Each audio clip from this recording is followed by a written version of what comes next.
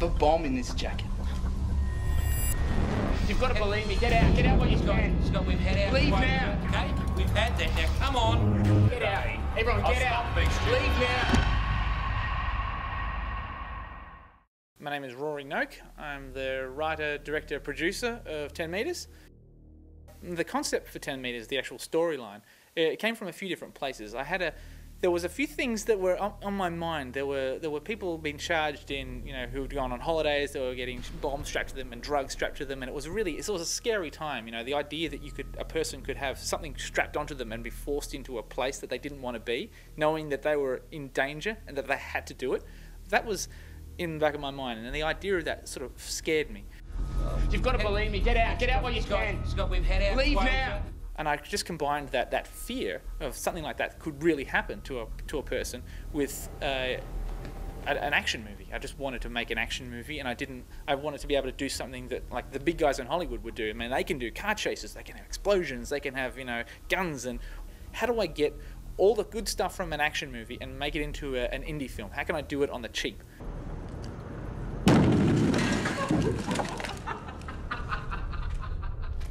Yes! Instead of in cars, and it's on foot. You go, Tom, Scotty. Action! I wanted it to be a kick-ass action Hollywood movie, but without any of the Hollywood expense. And I got the script, and I went, for starters, oh, this is actually 90 pages. It's not 4 pages like most of the student things you usually get. And then as soon as I finished it, I called my mate Stefan, who plays Carl, and said, man, I've just been given this script. I really reckon we should audition for this. The thing that really attracted it to me was the fact that it was an action film. I also loved the fact that we were doing it in 2 weeks, so it was easy to get time off work, and it was just smashing it out in 2 weeks. Also loved the fact that it was all guerrilla shot. It's like, no, we don't have permits for anything. We don't have we don't have your permission to be here.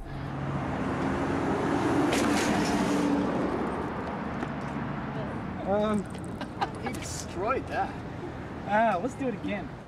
I was really drawing from, I guess I looked at anything that had that energy. That was a big for me, was for the story to work. It had to feel like it was on the go, it was on the move. So I was looking at a lot of things like Run Lola Run and Speed and any of the films Tony Scott directed, because they've got a huge amount of energy that's pushed into the characters, into the situations, it's written into the story.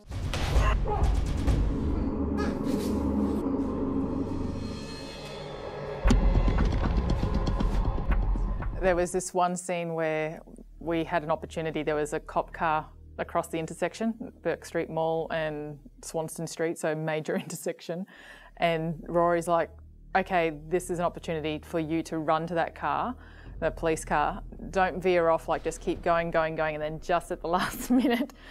So I'm just diagonally heading across this intersection. There's people everywhere. One thing I remember is being at Melbourne University filming a scene, and I was waiting to get the action to run through a crowd or something, and some guy walks up to me and goes, right, I need to know what you're doing, who you're filming, who you are, and who's given you permission. And I've just gone, well, actually, we're just doing a student film. And he's gone, oh, okay, sorry, in that case, proceed.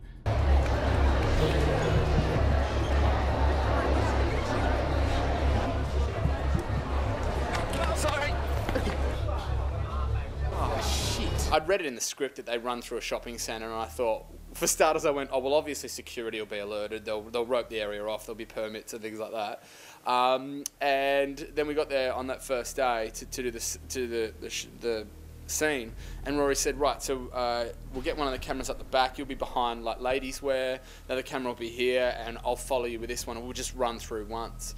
And so for starters, we had no idea we were actually doing it. And then before you know it, he's gone action. So we're running through this shopping centre. Got this adrenaline rush, everything, get through to the other side. We finish it, and he goes, great, guys, great. So we'll just walk around and go again. And Stefan and I both looked at each other and gave each other this glance of, what the hell have we got ourselves into? Action!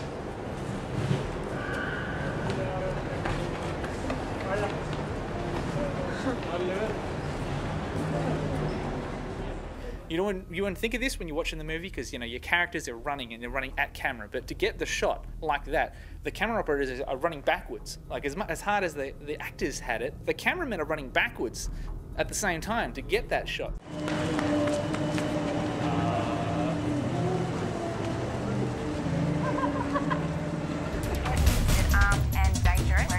The biggest danger we always thought was that probably not an actor tripping over, probably a cameraman's either going to collide with a pedestrian because, you know, we didn't have permits and we really pushed our luck. You know, we went into the city. It was pretty challenging.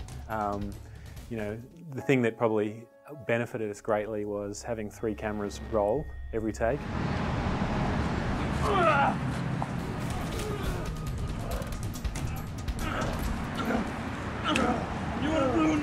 So it was about getting things done quickly and getting the hell out of there.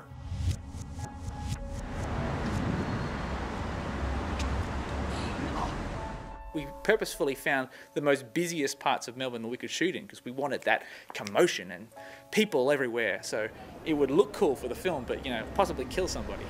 So we just had to be constantly checking over our shoulders and hope for the best and pray that nobody died. So all good. Nobody did die, so even better.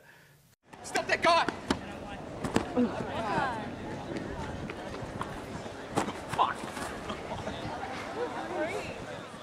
Everything was a challenge, absolutely everything, from the fact that it was done in 2 weeks, that we were running all the time. Like we would have covered a small African country in distance, I reckon, the amount we were running. Even just having money to buy a drink when we had a break was a challenge, you know, but just everything. It's my urine-soaked corner over there.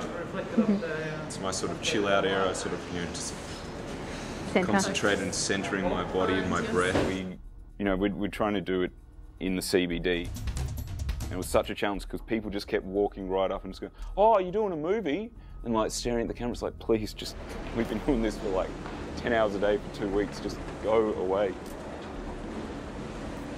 The other difficult scene to shoot was the policeman who tries to intercept. At one point in the movie, he thinks he's gonna try and figure out what's going on and stop. Police! Stop right now!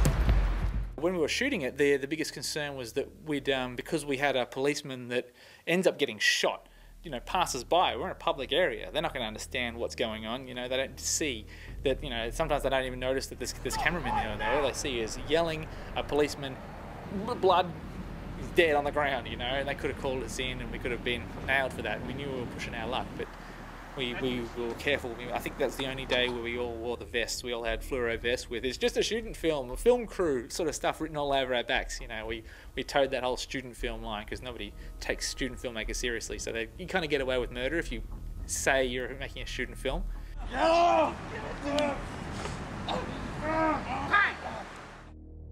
Rory is highly energised. He's infectious. You can't help but catch onto his enthusiasm. It's exciting to be around him, and when he's, you know, in the moment and working on his craft.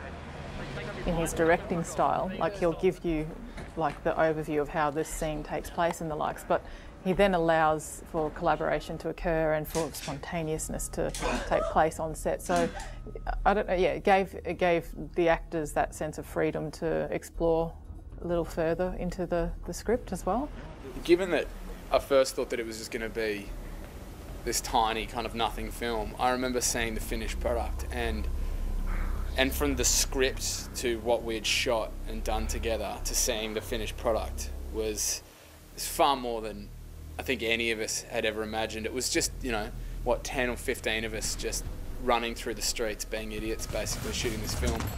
It was a dream of ours to make a feature film, and, you know, we went out and did it.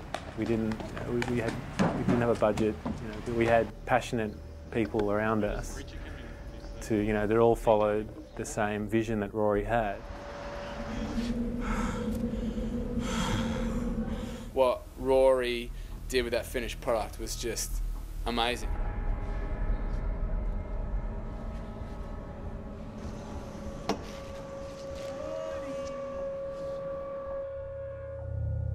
Read the fine print of scripts Don't just skim them when it says you need to roll down. You know, Carl rolls downstairs and lands on broken glass, and you're doing a film where there isn't the budget for a stuntman, there isn't even the budget for a sandwich.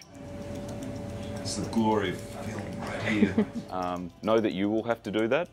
Yeah, I was lying on that floor. And so maybe, I don't know, do some push-ups beforehand, just stretch out the neck, you know, limber up, because it's, you know, everyone's like, oh wow, look at us, we're doing guerrilla style stuff. Well, are you really? Because we really did, and I'm telling you, it hurts. Action.